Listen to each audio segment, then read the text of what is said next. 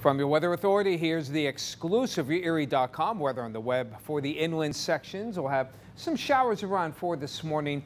A little better chance later in the afternoon. High temperatures in the upper 70s. And for tonight, some showers and storms scattered about in the evening, diminishing after midnight. Lows will be dropping into the mid-60s. And from your Weather Authority, we'll have some mainly afternoon showers and storms tomorrow and pretty muggy for the week. More scattered showers and storms possible right on through Friday.